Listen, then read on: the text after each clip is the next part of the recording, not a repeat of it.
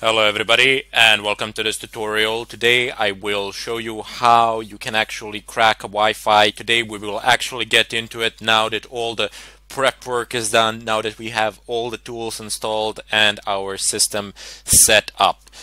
The first thing that we will need to do is set our network wireless card into monitor mode. Type in ifconfig, press enter, and this option will display all the network interfaces that are available. My wireless interface is called VLP2S0.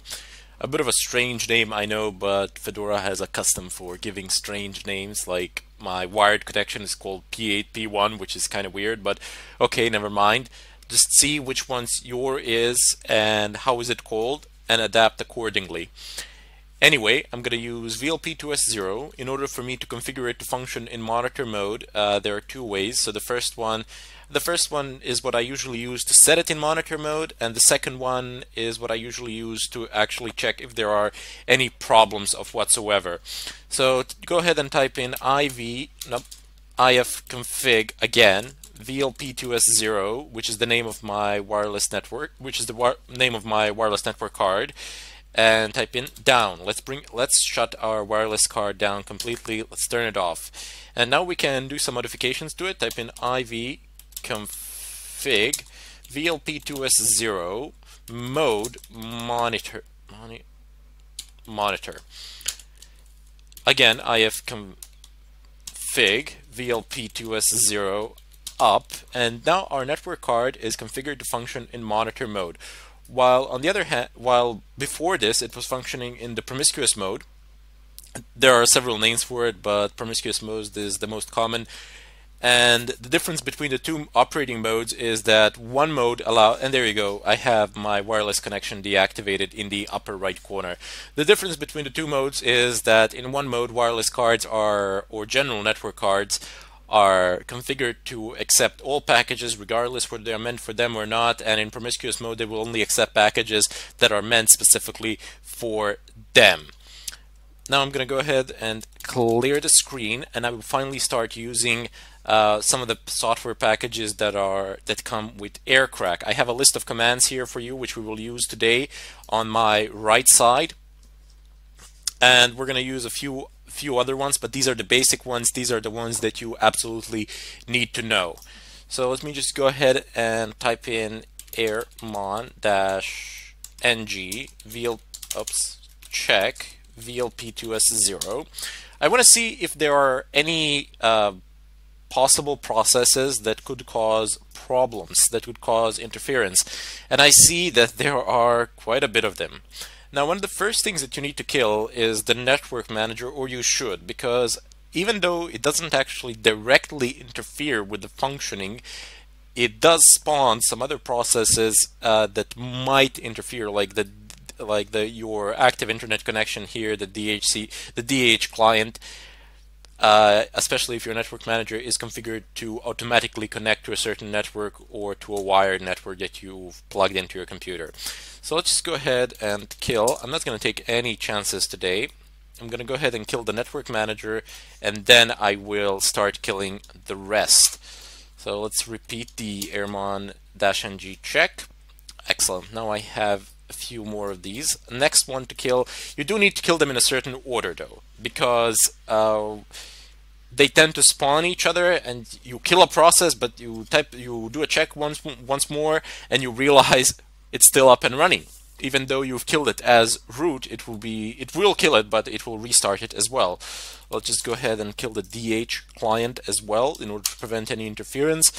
And the rest of killing can be done in any way you like. So let's just go ahead and kill 1556, 1556, 1215, and 1216. And 16. Excellent. Let's do a check one more time. Oops, some of them are still up. This is what I meant. It is highly annoying. So 1556. Let's see, will this work? Awahi demons are the only ones running. Apparently I have to kill the WPA supplicant first, and then I can kill these. And it can be frustrating, primarily because you can't kill them all at once. You gotta type in commands time and time again. Excellent, no such process running. There we go. Let me just go ahead and clear the screen and always perform an extra check. You see nothing has popped, nothing should present any problems now. Let me just go ahead and clear the screen. The next thing that we want to do is perform a scan of our environment here to see what sort of connection, what sort of networks do we have and who is connected to which network. Now this you cannot see with Network Manager. With Network Manager you can only see active wireless, visible wireless hotspot, visible wireless access points around you. While on the other hand, with Aircrack, with one of the tools that comes with Aircrack, you can actually see not only access points, wireless access points around you, but you can also see who is connected to them, which is a very nice feature. So let's just go ahead and type in the first command from my selected list here. It's aerodump-ng VLP2S0. VLP2S0 is our interface. So airmon-ng, -ng VLP2S0, press enter. Oh yeah, not airmon, sorry. aerodump-ng VLP2S0. Sorry for a bit of inconvenience with my talking and writing, never was good at that. But you can see here, these are all the wireless access points. This one is mine. It's called something. That is the I've created it specifically for this purpose, for this tutorial.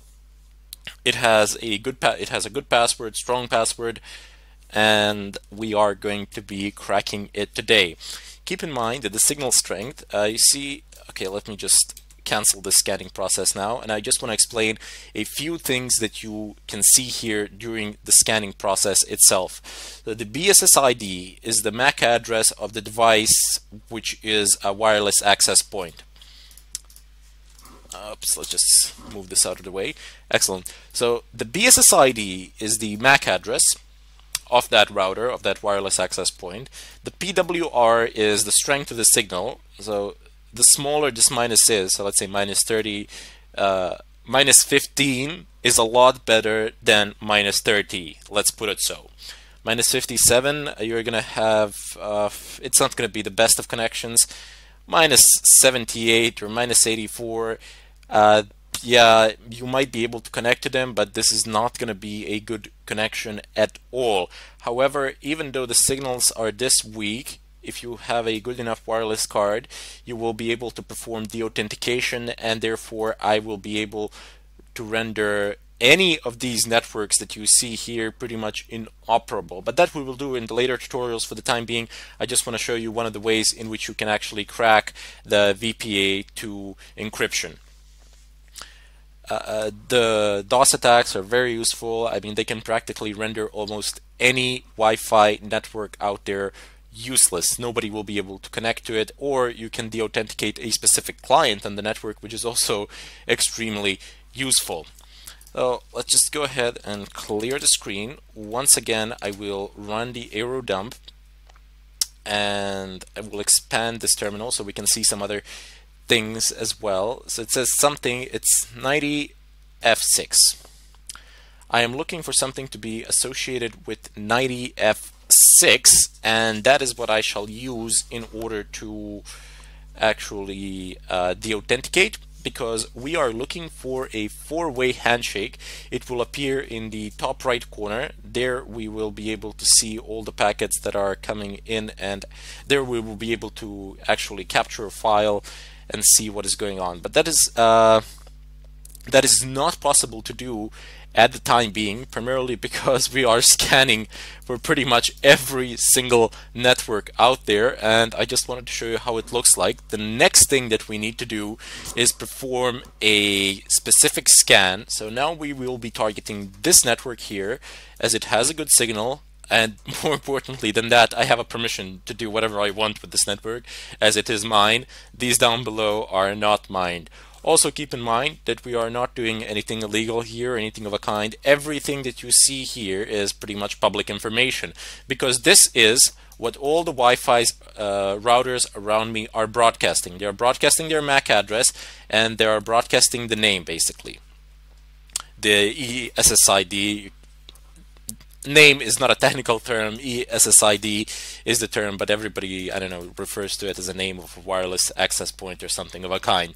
Anyway, as I said, all these are public information. This is all that Wi-Fi spots around me are broadcasting, and this sort of information you can also see on your cell phone by just using the network manager, or you can use a network manager in your computer and you will see pretty much the same things. You will see that it's WPA2 encryption, you will see the MAC address, and you will see the ESSID. Of course, this is the ESSID will be the first thing that you see on the network. Also, you will see the channels as well. These stuff in between, you don't have to worry about those. They're not that relevant for our purpose today.